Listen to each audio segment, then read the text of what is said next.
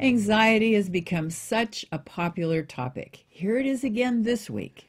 Well, this time instead of treating it with potentially toxic pharmaceutical antidepressant drugs with primarily a placebo effect, we've learned of a new Australian study touting the medicinal benefits of an alternative, the root of the herb kava. Now, of course, we always recommend lifestyle before supplements or medications, but if you need something more than exercise and other stress reduction techniques, you might want to investigate kava. Well, there was a study that was done on this, Vicki, that was from the Journal of Clinical Psychopharmacology, published in May of this year, 2013, shows that it works for generalized anxiety disorder. This was a study out of the University of Melbourne, as you mentioned.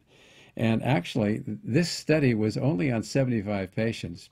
But what it did show is that it was a safe thing to do, that it worked over 8 weeks and had about a 25% percentage remission in those people who were very anxious compared to placebo, which was just 6%.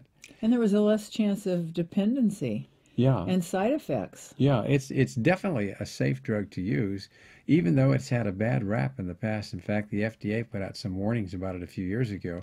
But we now know that the reason why that was an issue is because you have to have just the root, not the stems or the leaves included in it, or it can put you at a higher risk for developing liver disease.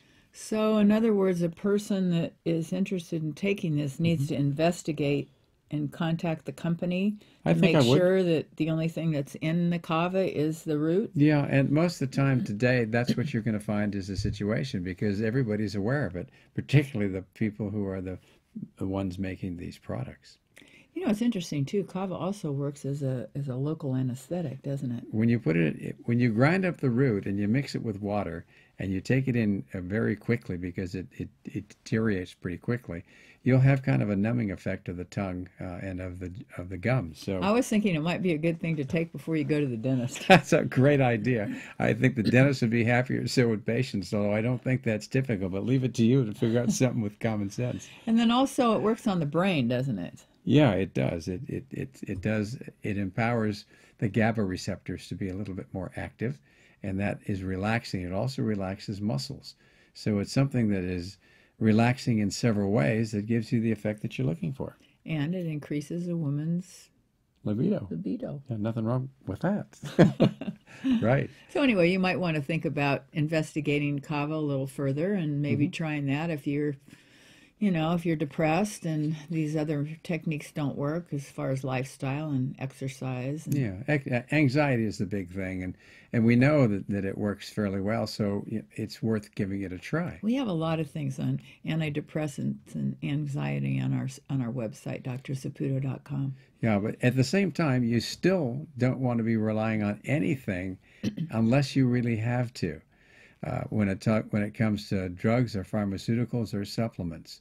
I think that what we need to do is find the cause for why people are anxious or why they're depressed, and then see if we can solve that problem.